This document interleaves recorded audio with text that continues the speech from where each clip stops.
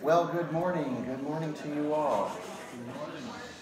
And welcome to Adult Faith Formation on this morning's topic, Defending the Faith, the Basics of Catholic Apologetics. I'd like to open this morning with a prayer. This is the student's prayer by St. Thomas Aquinas. I'm going to place it on our slide, and feel free to read along all together. In the name of the Father, and of the Son, and of the Holy Spirit. Amen. Come, Holy Spirit, divine Creator, true source of light, fountain of wisdom. Pour forth your brilliance upon my dense intellect. Dissipate the darkness which covers me, that of sin and ignorance. Grant me a penetrating mind to understand, a retentive memory, method and ease in learning, the lucidity to comprehend, and abundance of grace in expressing myself. Guide the beginning of my work, direct its progress, and bring it to successful completion. This I ask through Jesus Christ, true God and true man, living and reigning with you and the Father, forever and ever. Amen. In the name of the Father, and of the Son, and of the Holy Spirit. Amen. Well, welcome. My name is Father Duane Trombetta. Most of you know me by now. I've been effective almost a month in my new assignment as parochial vicar here at the Cathedral of St. Berchmans, and I love my priesthood and I love my assignment. I'd like to express my thanks to our rector, Father Peter Mangum, to Dr. Cheryl White, and to all the Adult Faith Formation team for this invitation. Today's title is Defending the Faith, as I've said, an overview of apologetics. And I think it's good to start with some definitions. But first I want to go back to the prayer that we prayed and just make a comment. This is the prayer that I prayed every day at the beginning of my sacramental theology class at Notre Dame Seminary. And we prayed this every morning, and as you can see, there's a heavy emphasis on intellect, but it's grounded and rooted in Christ, faith and reason. And this is such a beautiful prayer by St. Thomas Aquinas, the great angelic doctor of the church. We prayed this every day, as I mentioned, and I'll say that at the end of the class, we had been praying it every day for the whole semester, and the professor said, okay, for today you get extra credit if you can write the prayer of St. Thomas Aquinas. By now, surely you have it memorized. But look at this prayer. It's not easy to remember, so I got a 0 on that. Well, I just want to speak in general terms about adult faith formation, that it's a program that really attends to our hearts, our minds, our soul, and our body. And I think St. Thomas Aquinas would have loved the multi-dimension nature of this. This format gives us an integrated understanding as who we are in the eyes of our Creator, our Lord God. We are beloved children of God. This has been so far a world-class series. We've had excellent speakers and timely topics with an emphasis on history. And what I like best is that you continue to watch it again on our parish website. Well, I'd like to speak about myself just briefly. As you may have known, I grew up right here in Shreveport. So I went to Catholic grade school at Christ the King School in Bossier Parish. I went to the Magnet School, which was new then. And I went all the way through LSU, Shreveport, and I got an undergrad degree in finance. I entered into a career in the surety industry, and I lived and worked in places like New Orleans and Houston and Hartford, Chicago, Dallas, and Denver. And it was only then, after many years, almost 20, that I entered the seminary at Catholic Theological Union in Chicago and then Notre Dame Seminary in New Orleans. And by the grace of God, June 5th, I was ordained a priest of Jesus Christ. And I think it's my hope, anyway, to bring the unique perspectives of having been a layperson for so long into my priestly ministry. Okay, as I mentioned, it's always nice to start with a definition. So really, what is apologetics? Well, the word comes from the Greek, apologia, and it was originally used to describe a defense or an answer given in reply to something.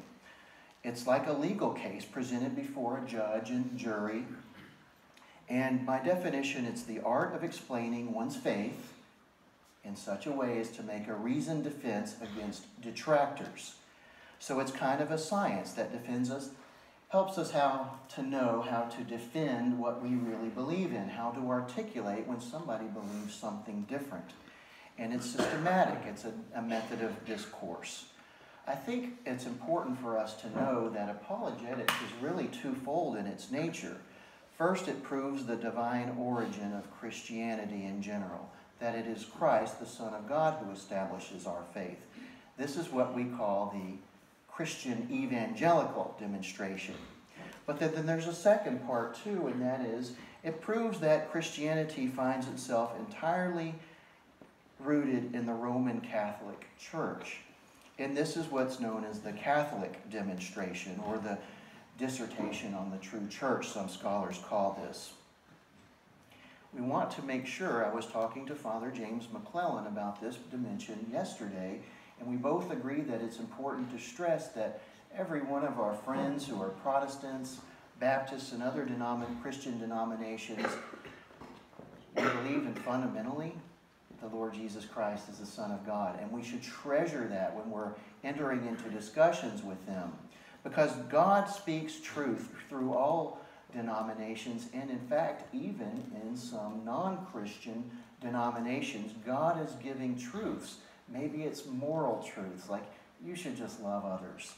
And maybe it's doctrinal truths, like Jesus Christ is the Son of God. And I wanted to put that into the definition to make clear this is what we're talking about in today's discussion. An apologist, of course, is one who speaks or writes in defense of something, in this case, Christianity. An apologist is a defender of Christian doctrine against pagans and schismatics and others, detractors. It's important also, to note that this presentation is not to give every apologetic to defense of every person's argument against Catholicism. We'd be here for an entire semester. But what I'd like to do is overview the topic, talk about its history, how it traces back to the origins of Christianity itself, and also talk about how really every assault on our faith has forced us to step up and defend our faith. And when we do that, that's a good thing. A good comes from something not so good.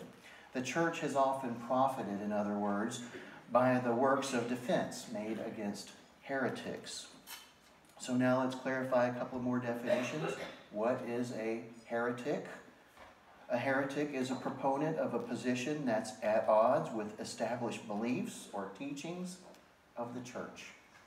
Quite simple. Somebody might say, yeah, I believe that Jesus was true God, but he wasn't really a man. He was really just a divine manifestation. Well, the church addressed that. And many more things in the early church. A schismatic is a person who creates or incites a rupture within the church based on their false beliefs, and that they continue in their error belief to such a degree that they may actually cause a splinter group.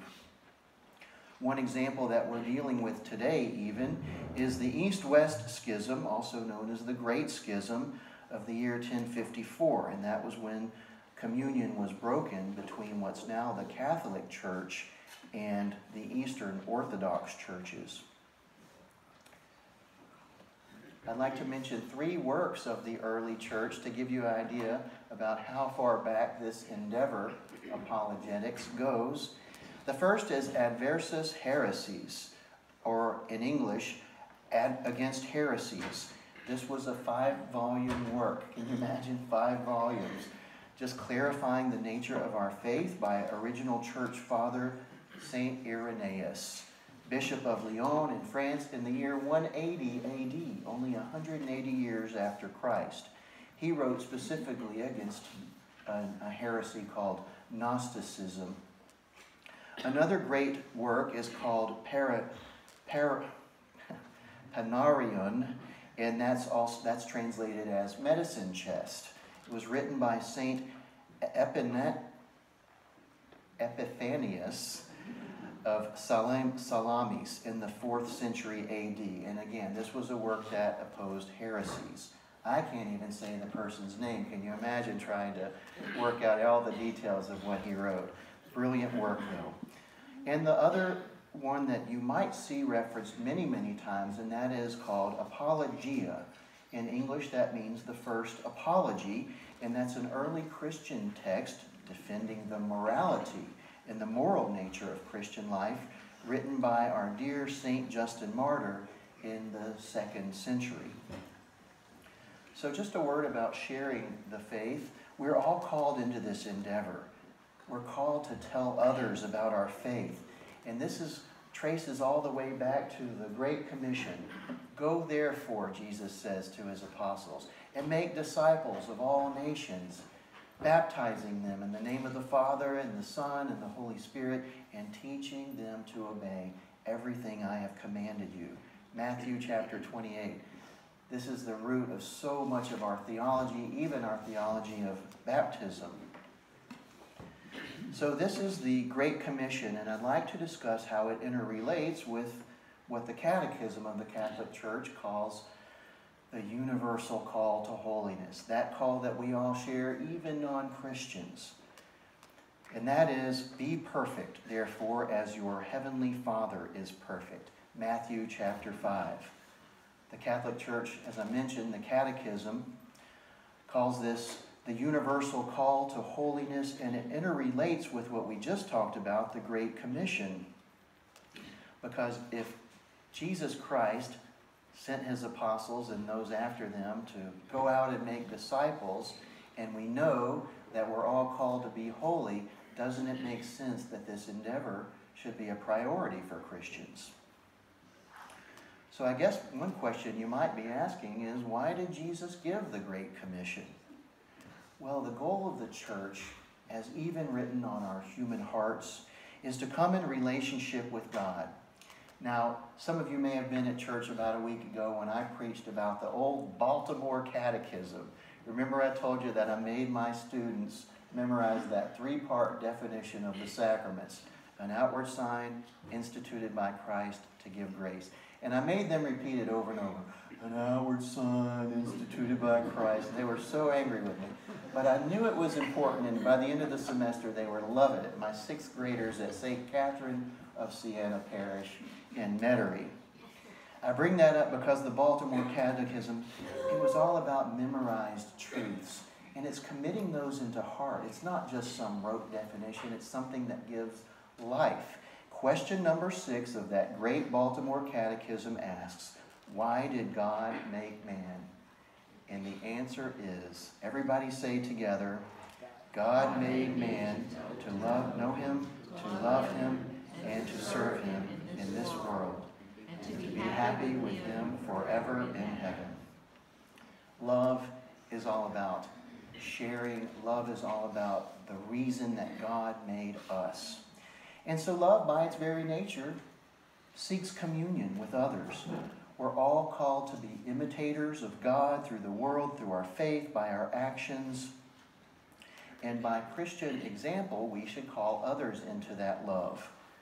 The internal is brought to the external. Faith into action.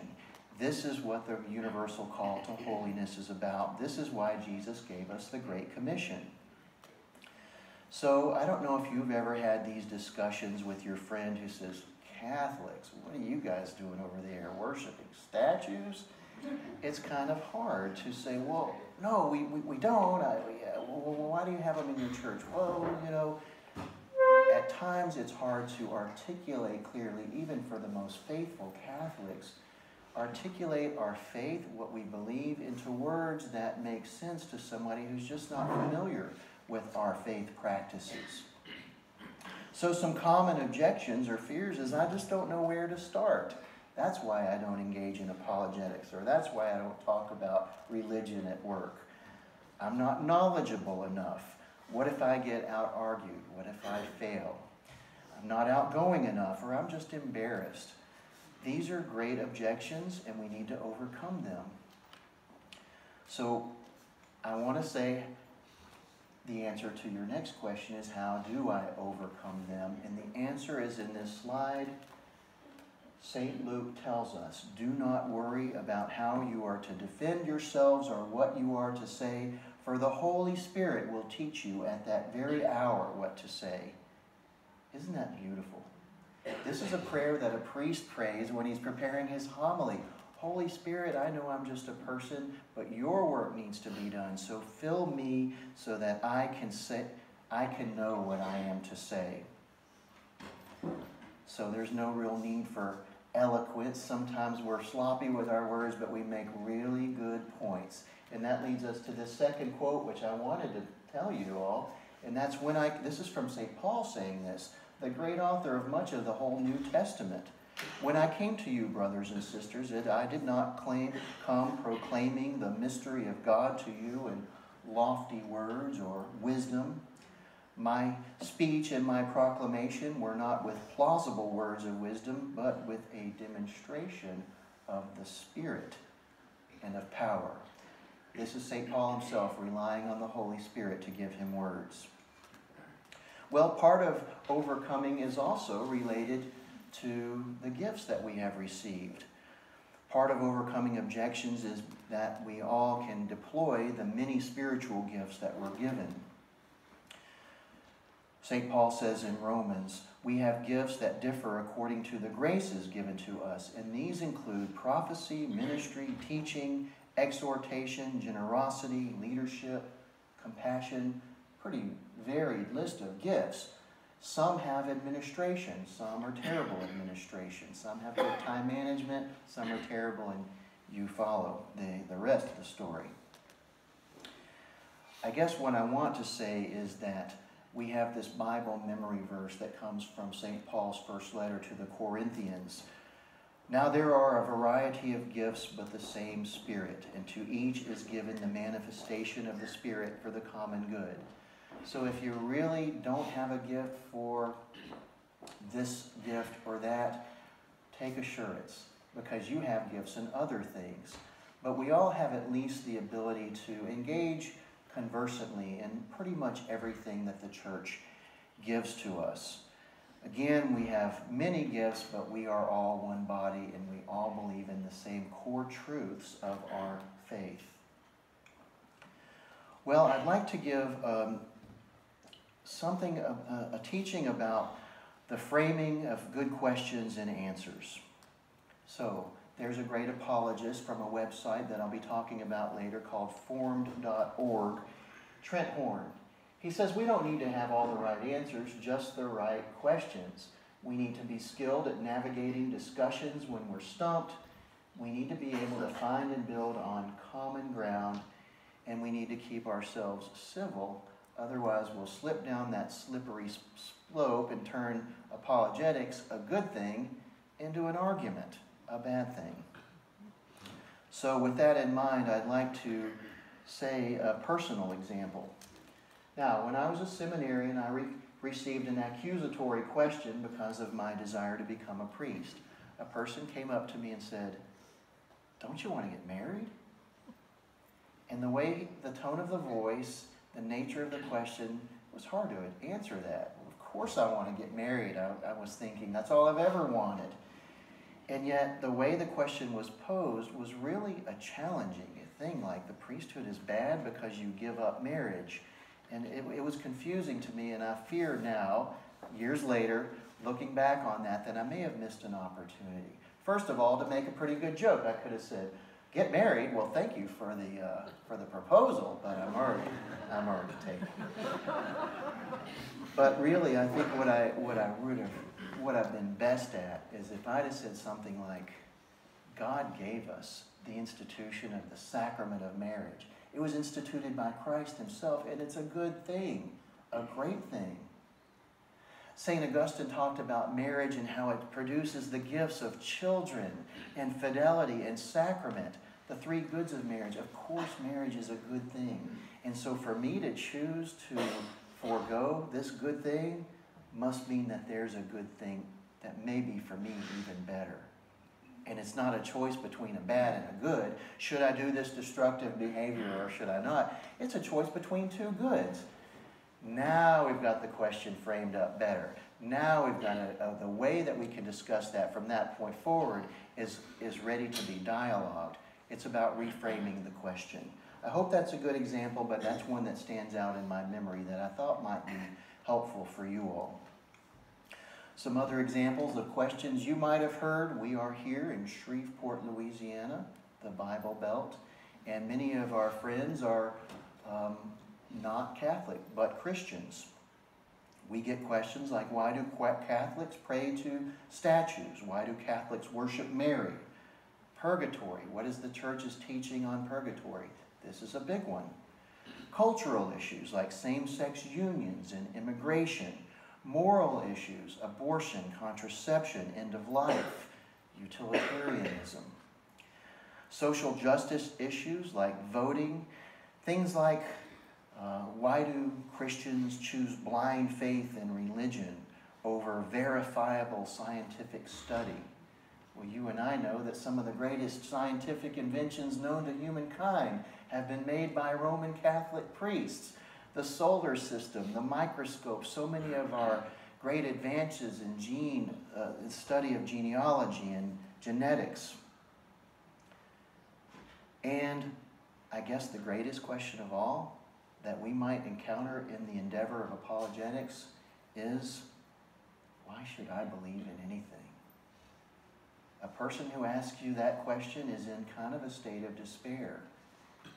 And we need to approach questions like that with love and compassion, because those people need us not just as a teacher, but as a friend. We need to be there for each other, celebrating the unity that we share as children of God. And that's our next line, unity. You ever hear that term, the transcendentals? These are characteristics of God that are so closely tied to what He is that they're only notionally different from the existence of God Himself. And these are one true good, unity, truth, goodness. So, we are made in the image and likeness of God, and these three characteristics are so tied to God, and if we're made in His image and likeness, then guess what? The transitive property tells us these three characteristics exist in us too. We are one, the body of Christ. We are true. We seek truth. We order to it. It's written in our human hearts. And we're good.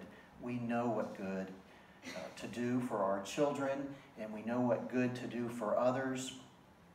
The definition of good is, the philosophical definition anyway, is, can anybody like to take a guess at what a good definition of good is, or goodness? It's, yes? Positive behavior towards another. Great. Positive behavior towards another, what she described is an outward manifestation of human act when filled with the good. The good is really about that which all things strive. That to which all things strive. So, we're tied up with God. God's tied up with these three transcendental characteristics. Among them is unity. We all desire unity, and when we're unified as a body of Christ, there is an integrity about that, right? When you've got a car with probably thousands of parts in it, and when they're all put together right, you've got a good car that runs well. But when it's missing a few parts, it's lacking in integrity. Another good definition for us right now would be the word integration. When we are whole, we are integrated. And when we're broken apart, we are disintegrated. But when else do we hear that word, disintegrated? The Star Wars movies, when the spaceships blow up, it looks really messy. So disintegration is really something we need to avoid, especially in relating all this to the endeavor of apologetics. Faith helps us explain the human experience, relationships, desires of the heart, and we all share those things. That's why apologetics is sometimes a little easier than we might think. Now, Dr. Cheryl White has talked many times about this phrase, faith-seeking understanding.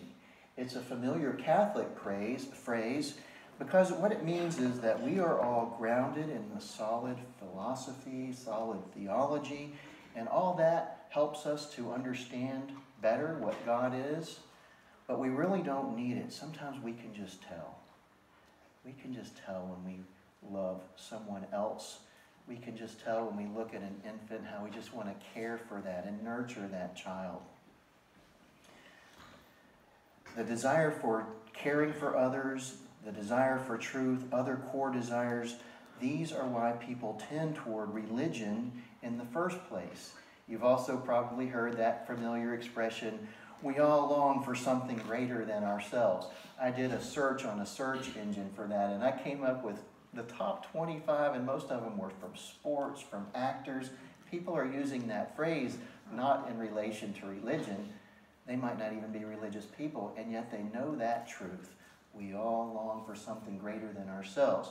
Now, when we as Christians say phrases like that, we're talking about our faith in God, our Creator. So, I'd like to talk about this great quest now, and that is God versus not God. This is the big question for a non-believer. So when we engage in apologetics, sometimes we're talking about a person who's a believer, maybe just not a believer in our faith practices, and sometimes we're talking about someone who doesn't believe at all. Somebody who rejects faith in God. So this is the endeavor. If you can come to a belief in God, then the next question is, well, then why should I get it? I believe that there is some creator of all things. The next question is, should I be a Christian? In other words, should I believe in his son, Jesus Christ? I might be able to believe that some design creator created the universe, but how is it personal to me? And it's then that we introduce, well, God has a son who was like us in all things but sin, who had feelings and emotions and experienced pain, who had a family. And that's the immediate way that we relate to God through Jesus. So can we convince this person or open up their hearts to believe in the tenets of Christianity? And once that decision is made, if we're able to open up the person's heart and mind to belief in God and then in Christianity, then the next question is, why Catholicism? Why this particular expression of Christianity? The trick is with apologetics is that we approach this endeavor from all these various starting points, because not everybody that we're going to end up having conversations with is in the same starting point. Some might be at that pure point where they're believing in no supreme being at all. Some might be believing in God but not Christianity, and some might be Christians but not Catholics. How do we go about engaging with them? Well, the good example that I can recommend is to follow St. Paul.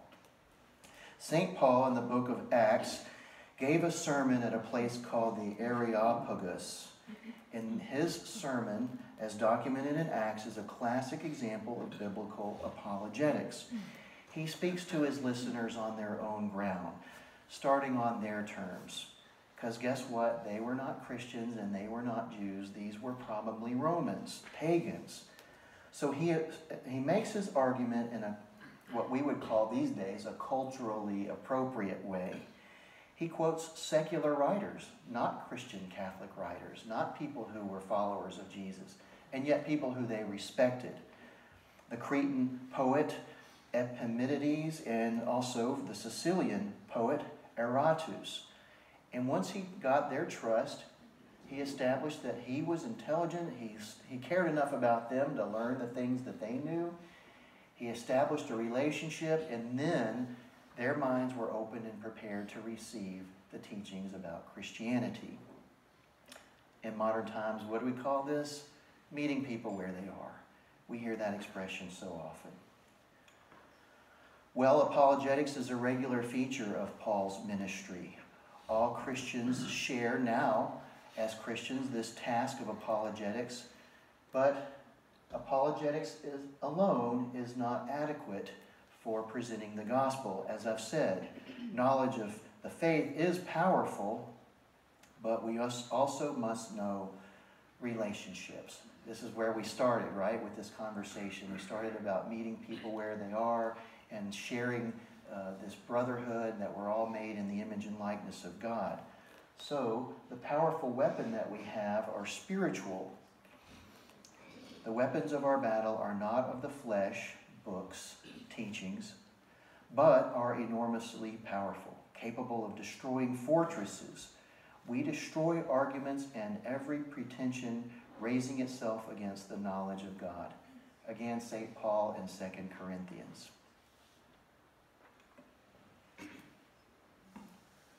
So I've been quoting a lot from St. Paul in his letters to the Corinthians, and one of the reasons I chose these particular scripture verses is because Paul was the founder of the church in Corinth. And if you had founded an organization or a club or a church community, you did that out of love, right? Paul loved them. And this is what he says to another church, Philippi, the Philippians. This is my prayer, that your love may increase ever more and more in knowledge and every kind of perception. St. Paul loved the people of Corinth. St. Paul loved the people of Philippi, the Philippians. And this is the way we have to approach apologetics, through love. Well, I mentioned before that Shreveport is in the Bible Belt, but I want to share something else about Shreveport that puts us in a unique cultural way. I attended one summer for my priestly seminarian assignment, an institute, an educational program of spirituality and studies called the Institute for Priestly Formation at Creighton University in Omaha. And there were 180 of us seminarians from dioceses all over the United States. And I made good friends with a seminarian from Seattle.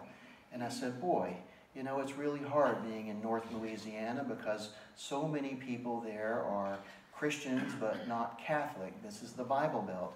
And he said, let me explain something to you that's even a little more strange. That is, many of the people of Seattle are not Catholic, but they're not Christian at all. It's a very super secular environment there. And I thought, whoa, isn't that interesting to hear another person's perspective?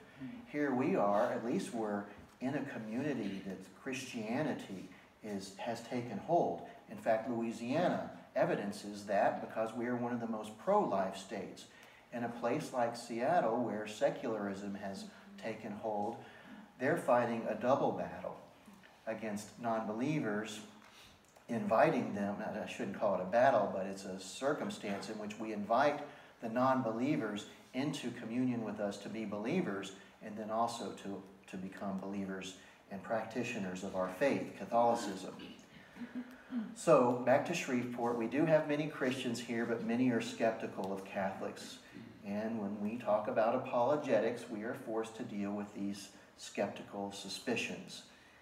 And obviously, we can't argue with them relentlessly, but instead establish relationships with them.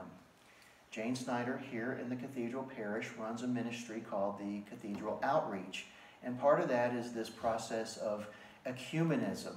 Ecumenism is a word that simply means the art and practice of trying to build unity among the world's Christians. Some of that is this Thursday night. We're going to have a dinner over at one of the Protestant churches in Shreveport where a bunch of people from a bunch of different faith practices come together and share in ministry, serving the people, the homeless, those in need, based on the common fact that we all believe in Jesus Christ and we all believe that we're doing His work. So this is something that I'd like to say, that once establishing these relationships, that others will see that we're good in our hearts and open to the truth, and it's only then that we can go about apologetics most effectively. Okay, so what happens when we don't do apologetics effectively? It can be toxic. If all we're trying to do is argue the other person wrong, that doesn't make any friends.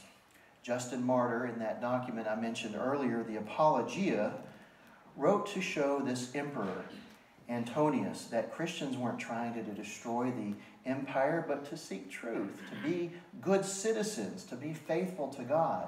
And once the emperor realized that Christians weren't a threat, he began to be more friendly to them. So again, this is where I want to mention that word apologia. the root word for apologetics. It doesn't mean to apologize, but it means to give an account, to show reasons why one believes and behaves as they do.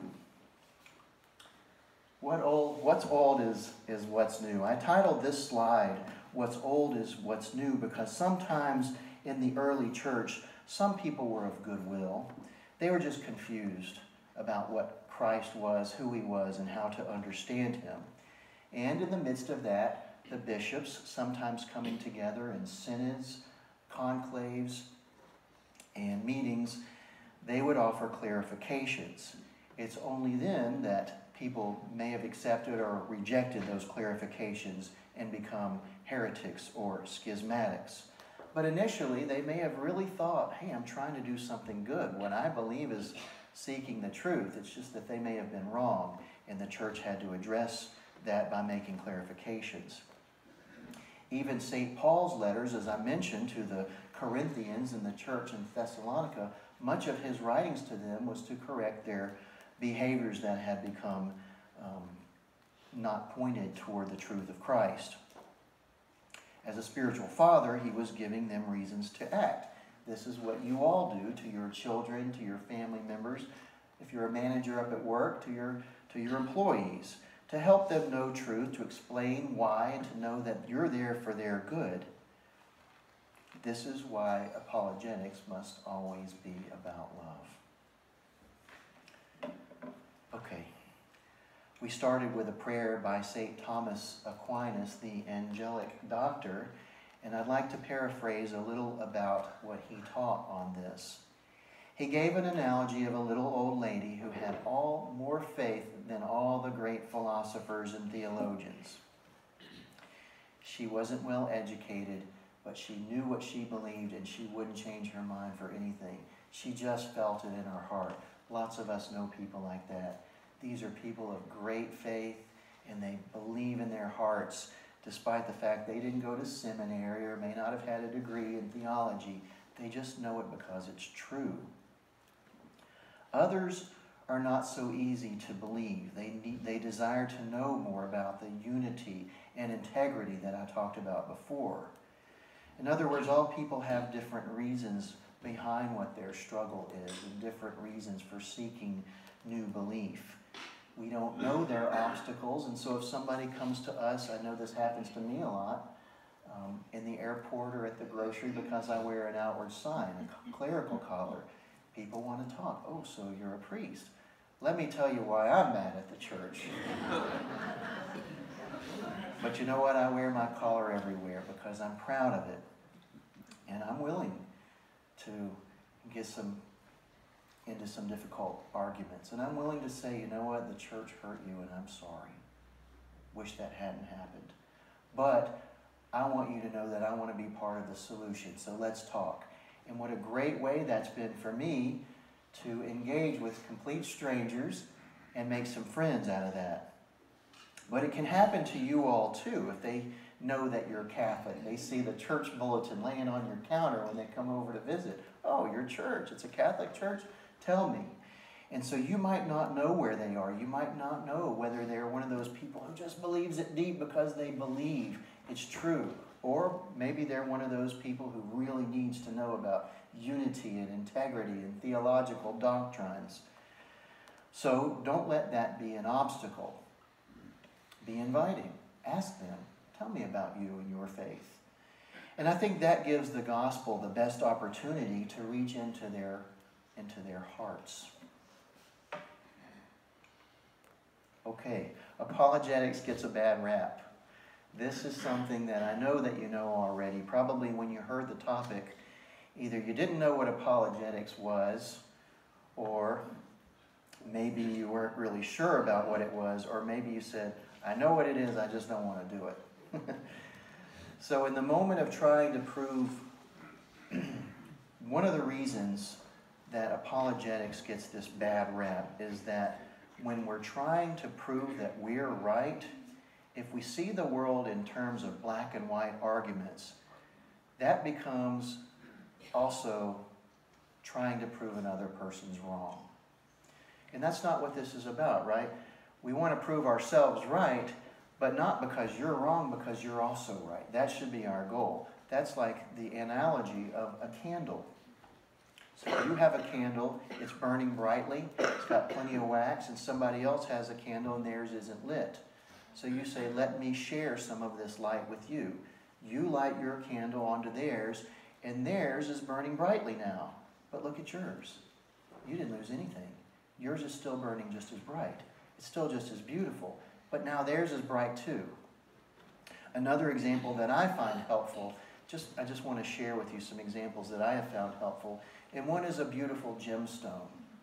You have in your hands your Catholic faith. It's a shiny, polished diamond. And you've polished it by going to Mass, receiving the sacraments, attending adult faith formation, and polishing it up. And somebody else has in their hand what looks like a bunch of dirt. And you look at theirs and say, you don't say, look at your dirt pile. You look at yours and say, let me help you clean that up a little. And so you help them to dust it off, polish it, rub it, shine it a little bit. And next thing you know, they've got a shiny diamond too. And you still have your shiny diamond. You use yours to help them to have one just as beautiful. These are two analogies that I find helpful about understanding what it means to share faith. So, I guess what I'm saying is beware that when we're engaging in dialogue, that it becomes, that it transfers from a true dialogue into just a simple monologue where you're preaching at somebody. Okay, or like a lecture. That can, of course, be an obstacle to a person's receipt of the truth. They might be pulling their candle away and you never get close enough to even light it because you're scaring them off. So be inviting, and this gives the gospel the best opportunity to reach their heart as well. I have 2 slides on that because it's a pretty important topic. A bad rap, 2 of 2. There is something called proof texting. Have any of you heard of this phrase?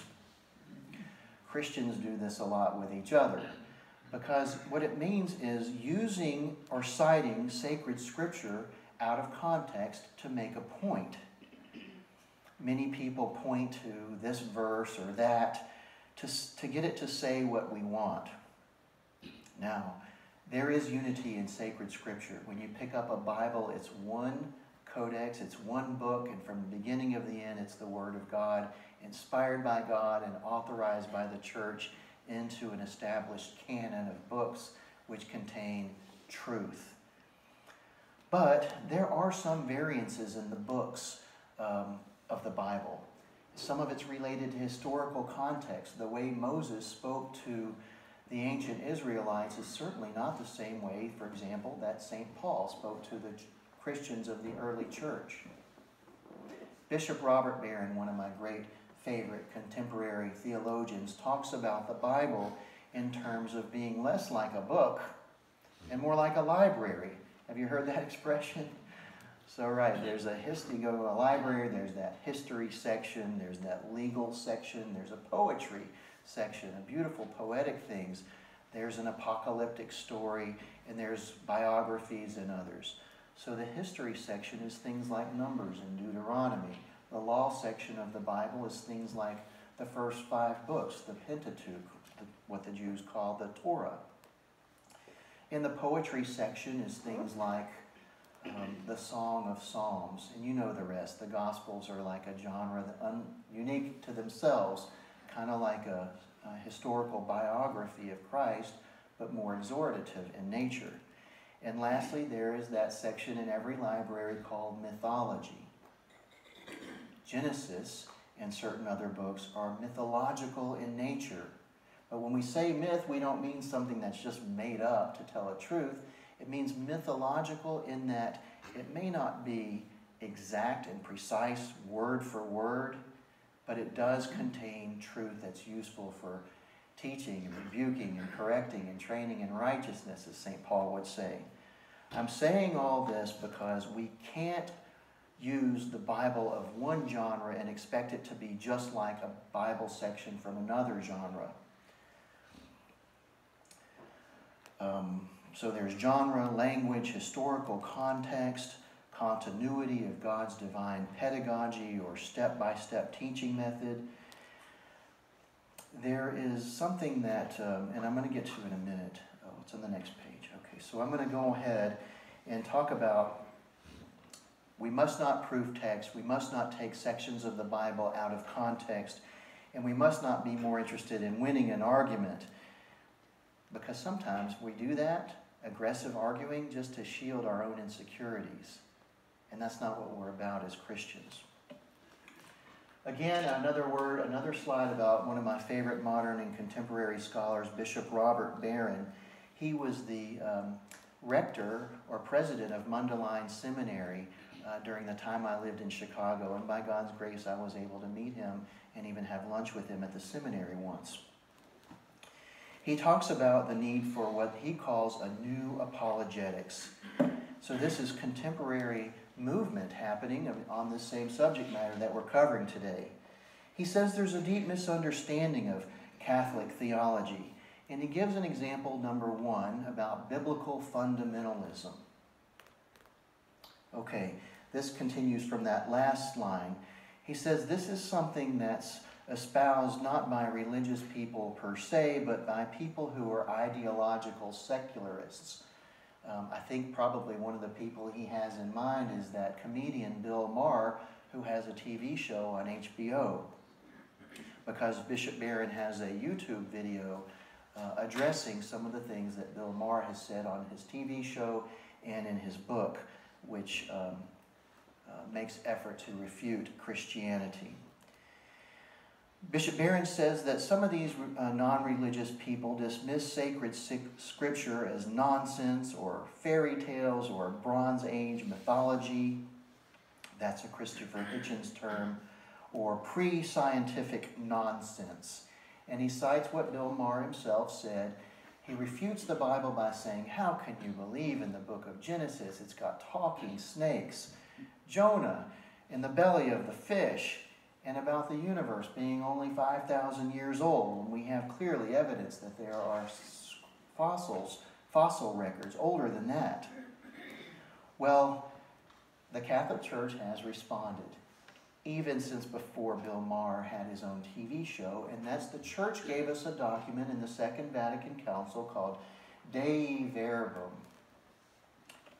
And it's something that gives us teaching about how to address things, arguments like this. It tells us that the sacred scripture isn't a book, it's a library, and different parts and different sections of the library need to be read in different ways. Of course, we don't read the poetry section expecting it to give us historical truth. We read it expecting flowery language. And we don't read the mythology section, like the book of Genesis, that it necessarily needs to happen. That on the third day God created this, and on the fourth day God created that. Perhaps they use the word day in the Bible to mean an increment of many years. So the word day may not need to be treated literally. Does that mean we don't read the Bible and know that it's truth? Of course not. The Bible is truth. Sometimes it's just straightforward. Sometimes it's metaphorical, symbolic, poetic.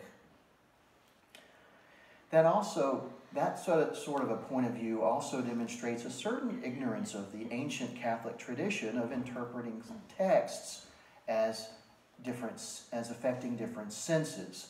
So, for example, St. Augustine said that any scriptural reading should be interpreted in a moral sense. What was the original author trying to tell us? How do we amend our behavior morally based on what we're reading? An allegorical sense, and also a mystical sense. So, non-literalistic readings of books such as Genesis have been offered since the time of the ancient church fathers Origen and Augustine. So the church has already dealt with this. It's not new. And it can be frustrating because that point of view, that secularist, fundamentalist view, is very popular in our modern culture right now.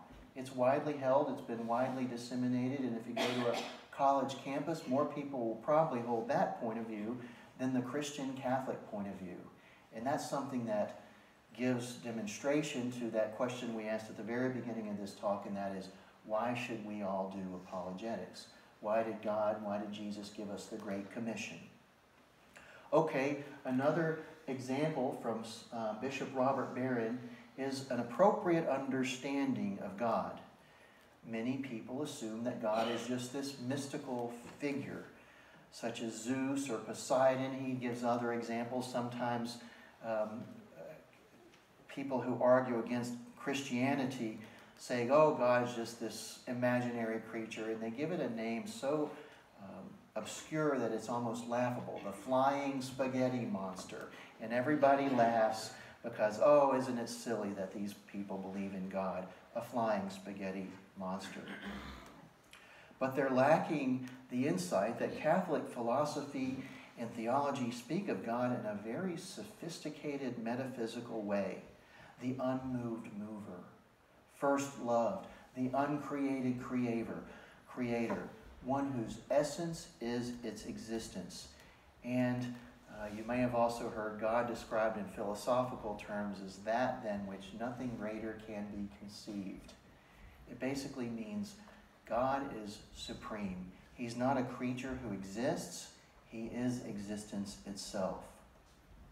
Modern materialists assert that science can explain all reality, but what's incomplete about that is that the physical sciences can describe the characteristics and dynamics of finite things, and they can answer all those how questions, like how does this molecule bind with this other molecule, but they can't understand the why questions, such as why did God create all things, and why is there something rather than nothing? These are questions that we as Catholics love to undertake in the endeavor of scientific study, rational study, tapping into our rational intellect to come to our faith. I'm going to quote Dr. Cheryl White again, faith seeking wisdom. Okay, so another reason for the new apologetics is some characteristics anyway, is that it must be formulated and argued with passion and with zeal. It must be intellectually formed. What would it look like? It would be smart. One of the great things about Catholicism is our intellectual tradition. It would be Marian. Mary is our model of vocations. She's the one who pondered what it meant when the angel approached her and said, "You will be given a son and you shall name him Jesus."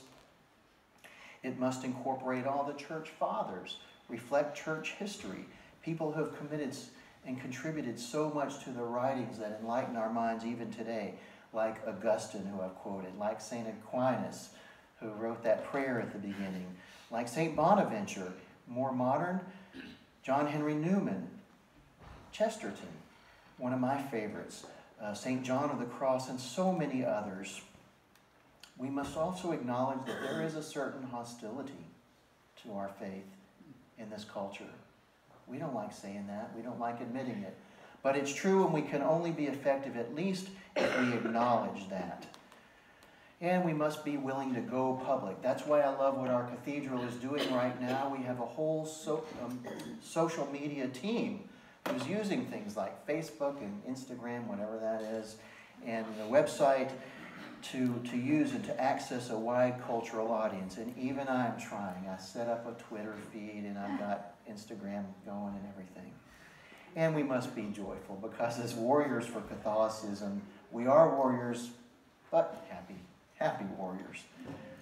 Okay, I just want to quote this quick little video, because there's a video on YouTube that you should watch. It's 2 minutes and 20 seconds, and it's Father Robert Barron, Bishop Barron. He was father at the time when this happened. And Dr. Scott Hahn discussing this topic, the new apologetics. And they're so eloquent in their speech that in that 2 minutes they can cover a lot of ground. And I encourage you, if you have time, to watch it.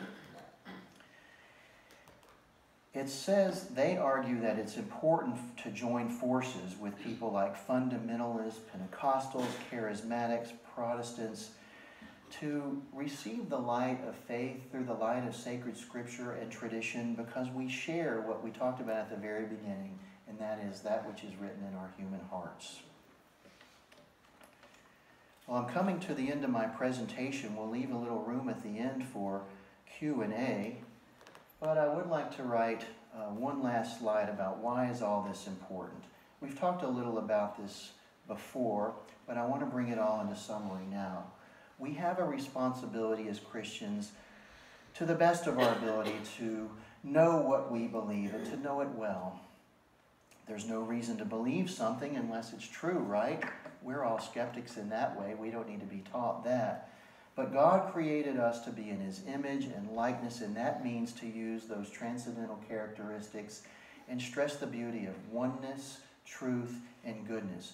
To use our reason and intellect, that which differentiates us from all other created things. We can't choose something unless we know it, and so we should know our faith. The proper object of the mind is truth. Oh, the mind. I guess I was Irish when I wrote that.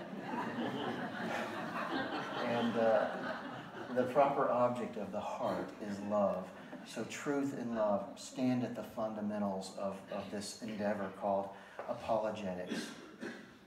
To better be able to do apologetics, we must educate ourselves, enlighten our own minds. The sources of the information that I used to gather for this talk today have been sacred scripture. I've tried to incorporate some applicable quotes, the Catechism of the Catholic Church, websites that are strong and orthodox in their truth, Catholic Answers, documents of our faith, documents like Dei Verbum, contemporary theologians who speak to us today because they're living our contemporary lives, people like Bishop Robert Barron and his great Word on Fire ministry. And one last source is called formed.org. Now, Formed is a very expensive subscription-based service, but we at the Cathedral Parish are able to offer it to all parishioners absolutely free. And it doesn't require anything other than just to access using the code that we give to you on our website. So go to sjbcathedral.org, and there's a slide banner across the front, and it's got current events and things. The fourth one is called Formed. You single click on it and follow the registration procedure, and it gives access to thousands of studies, movies, children's resources, audio books, and ebooks. Digital media from 40 of the best Catholic content producers, including the ones you already know, like the Augustinian Institute, Ignatius Press, the USCCB, EWTN, the St. Paul Center, Knights of Columbus, Focus, and many, many more. So it's an online platform that also has apps for your Android and iOS devices. And what I love about that is if you put the app on your phone and you're going on a trip, you can just dial up an ebook, put it up to your car by Bluetooth, and listen to an ebook for free while you're traveling. So it's a really great resource. It's an aid for individuals and communities like ours to know and love, to learn about and share our faith. And it's got components to study and watch and listen, read, even Spanish resources. So please, I do encourage you to go back today while it's fresh on your mind and get signed up for formed.org.